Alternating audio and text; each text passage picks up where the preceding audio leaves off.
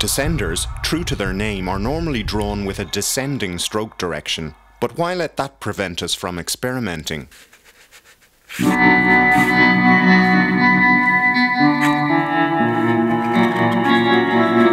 Why not?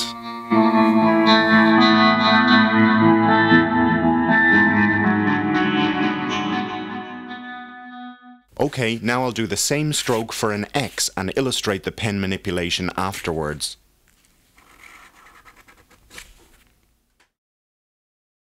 The pen angle at the beginning means the hand must be turned right around, although tilting the paper is possible if that feels uncomfortable.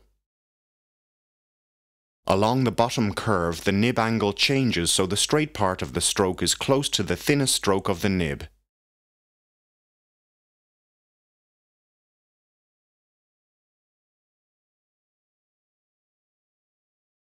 The serif at the top is the same manipulation as on the end of the strike and twist stroke.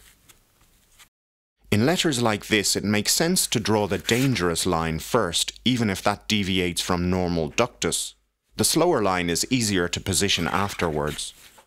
But what if the letter is inside a word? In creative play, the rules may sometimes be discarded along with the guidelines.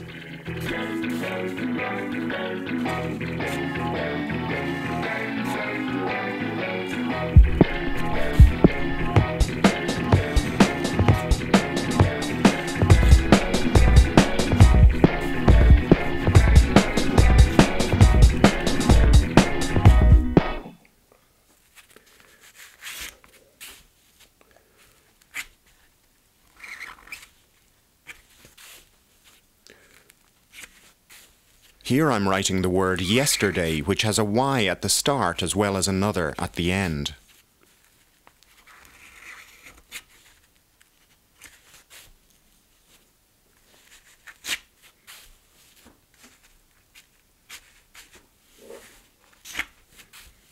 The sweeping entry stroke at the beginning did not have to be carefully aimed. It could finish more or less anywhere.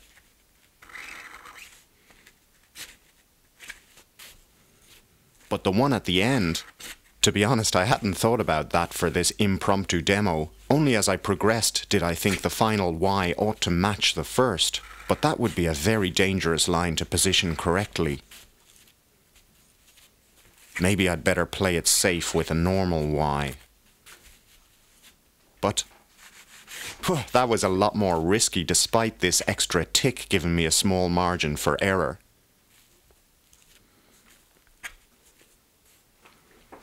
I did not allow the risk of ruining a sheet of paper prevent me from playing, and this attitude is one way I have advanced my game.